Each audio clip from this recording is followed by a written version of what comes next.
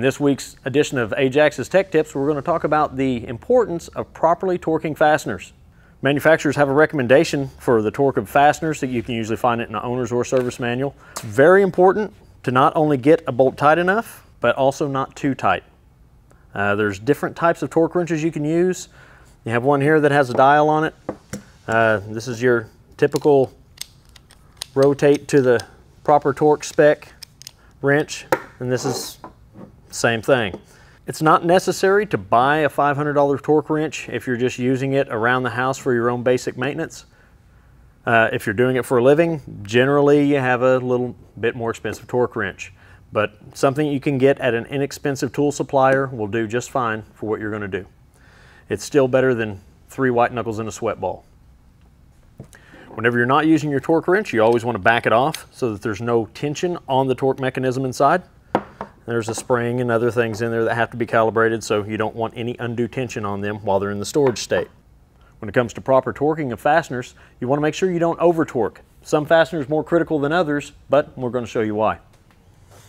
On a triple clamp, if you over torque your pinch bolts, you can actually cause undue pressure on the outer fork tube, and that can cause the inner fork tube to bind as it comes up through the travel of its stroke.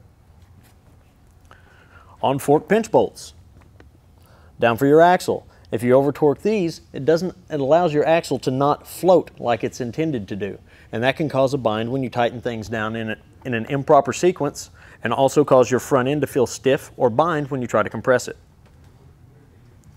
Engine fasteners.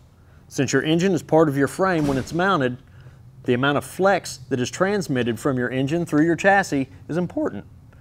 And therefore the manufacturer has torque specs so that you do not over torque it to make things too rigid or cause undue stress on the bolts, which could cause them to stretch or eventually break.